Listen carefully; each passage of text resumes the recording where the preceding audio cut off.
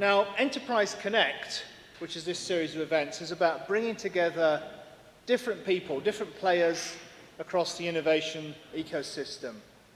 We're creating a forum at which people with an interest in enterprise can connect. So this is for all of King's College London entrepreneurial community and the friends outside of our immediate walls.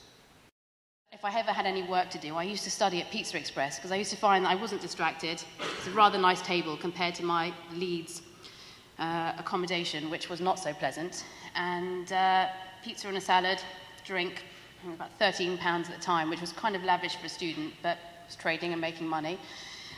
So I thought about what I was going to do for my first stock that I would effectively weather the storm with on the market. So I bought and sold Pizza Express for a year, pretty much only one stock. That's how I started. What I found was that there are a lot of small and medium-sized businesses around the UK that just are owned by people who don't have the capacity to float. They don't necessarily have the financial inclination, they don't have the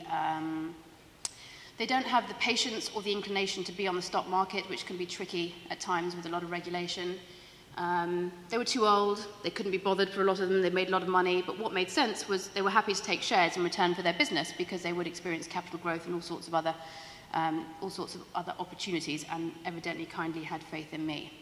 So I floated a shell and went shopping for businesses. Finally, it's a really fantastic thing to be part of a generation where ideas and innovation is so highly prized. These were not things that were really talked about when I was at university. I mean, I've made it clear I got my education in Pizza Express whilst reading the FT, which I know is slightly unusual, but these sorts of things were not available to me. So for those of you that are students, I wish you all luck on your journeys, and I'm sure they're going to be infinitely more interesting than you could have dreamed of. And I think the most important lesson that I have learned through all of this is patience. So be patient. Thank you.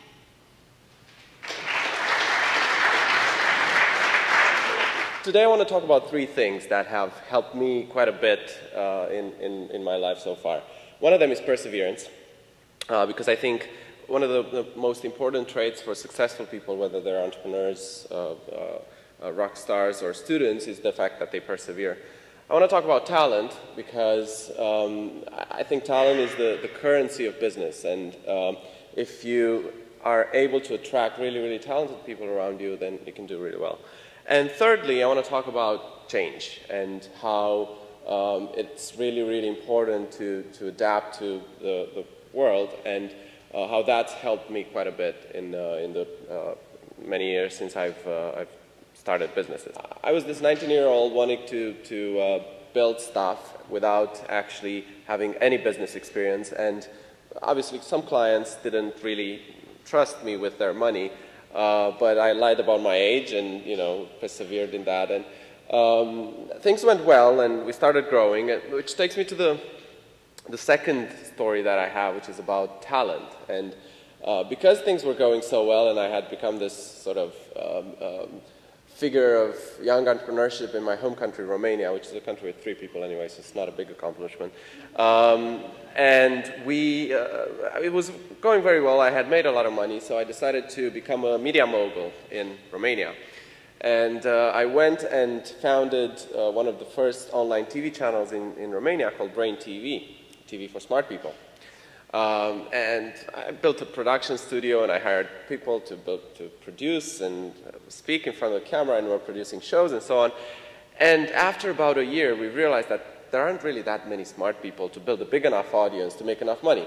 So I've been involved in a startup that did okay, my first one that failed very successfully, another one that raised millions and is making millions, and I've invested and been involved with a lot of companies, and I see the same 3 things in all the projects that I'm involved with that are successful.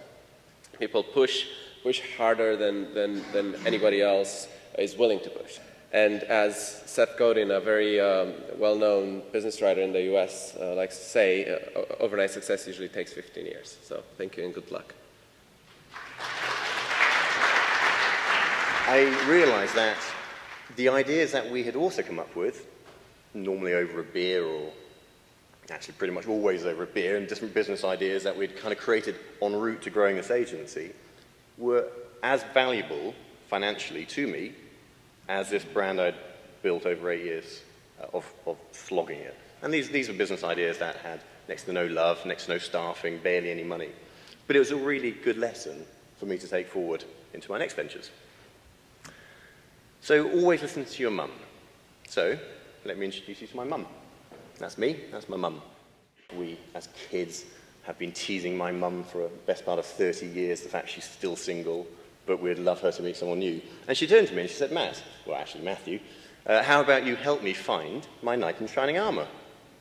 Which is now, I've said it to so many journalists, it's a bit of a PR cliche, but it's very cute at the moment. And it's one of those light bulb moments where I thought, you know, maybe there's a business model in here. Because immediately I turned to online dating for meeting somebody new, and that's something, I'm 35 now, that's something my generation certainly does. But I could never imagine putting my mum on, I don't know if you guys have heard of it, but something like Match.com. I mean, on the same site as where a bunch of my mates hang out? Definitely not. There's a guy called Eric Ries who wrote something called The Lean Startup. And again, Michael, it goes a little bit, it contradicts your kind of, the nice step-by-step sort of building a business from scratch methodology. And it's much more around fail fast, fail cheap, and learn from your mistakes, iterate your business until you have a product that works, and then invest in it and then scale it. Okay? And it's a nice bit of thinking, and I like that way of thinking. It's pretty crude, but an online business is essentially a great big funnel where you pour numbers in at the top, you work out your conversions, and at the bottom, a number of people will pay. And you get all those conversions and metrics right, it's a really simple business. Put that against creating a brand that has heart and emotional engagement, you've got a really powerful combination. The opportunity of this idea is based on some facts, the fact that many diabetes patients in this country and also all over the world, and the islet transplantation is the only potential cure for the type 1 diabetes. Here I said it's potential because it's still not the established protocol, and it's still the experimental procedure. I think everybody has an opinion of what kind of business plan is good, but for me, I think it needed to be the technology-driven, and addressing unmet needs, and the second thing is a feasible business model. I did an analysis of the business model in the biopharma area. Basically, I found 2 business models in pharma, only 2. So one is early stage company, which usually they focus on the development of early stage technology.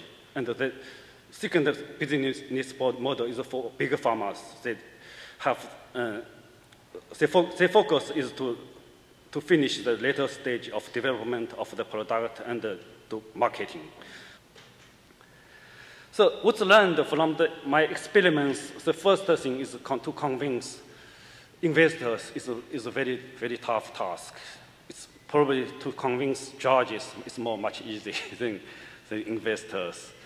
Then the second one is having a senior management or a mentor who is an expert in the area is very important for the early stage companies. How do you get investors to believe in your dream and also to invest into the business? For an upcoming startup like myself, I'm more interested in obviously convincing people to believe in the idea is worthy of putting or investing money, or just getting the idea out there really. So I once was invited at an event to speak about exactly that, and I wanted to be a bit controversial, so I started my presentation saying that in order to raise money from investors, you need to get them drunk or have sex with them. And I was only half joking, because I think when it comes to early stage startups, as in seed stage, up to £1 million in raising in round size, what investors invest in is the entrepreneurs rather than anything else. You don't have any numbers at that stage, and if you do, they're probably quite small. So what they believe in is the founder and the team and the market and the product's ability to conquer that market. When you get to later stage, as in, you're raising millions of dollars or pounds, they do look at the numbers because they're committing a large amount of money. And then the second sort of difference is that angel investors usually invest in entrepreneurs, whereas venture capitalists invest in companies. And that's why you have usually seed rounds done by angels, and then big rounds done by VCs. As far as your solution or your service or your product is concerned, what do you foresee as the biggest technological opportunity as well as the biggest technological threat in terms of your product? We had 2 people signing them, but you can sign one another up as well, so you can sign friends up. And we had an old lady who was 73 sign up her 76-year-old friend, and vice versa. And one of those ladies was on an iPad. Stunning. And so in terms of technology, so we have all the same issues and concerns about the kind of cross-platform, the different channels that we're going to need to make sure that we're prevalent upon.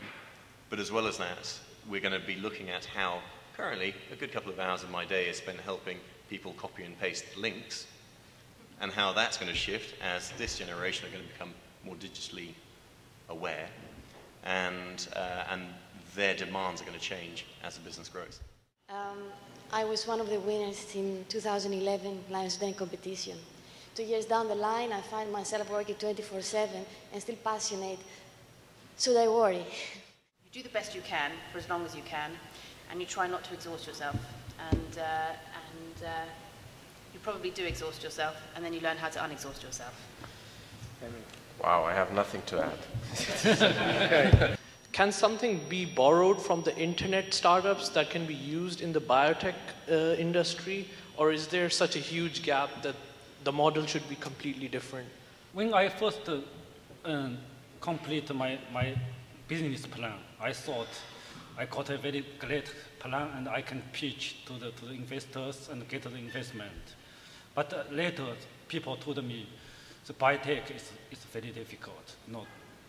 Basically, investors have no confidence in this area. So I got very disencouraged in this area. So the question is, can you get the investors, if they don't believe in biotech, whatever, that's fine, can you get them to believe in you? Because if you can get them to believe in you, then they will fund you just because they like you.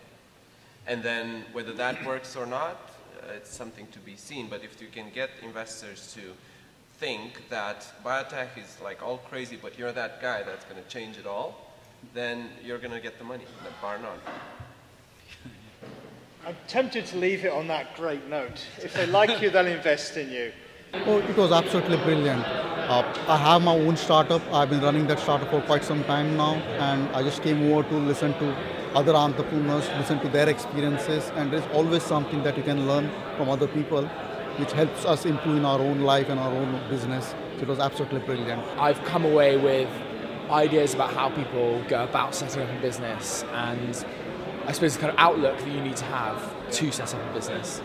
I found it extremely useful because these guys are actually one step ahead. So it's very useful for me to see how hard it is to get over there, get ideas of how could I avoid mistakes and what I can do better in order to reach these targets. So it has been definitely very, very useful coming here today. It was, above everything else, it was quite inspiring actually. So to get new ideas, to see what how people approach their first projects and startups. So I thought it was a good mix, different viewpoints and different backgrounds to how they managed to own a company. Yeah.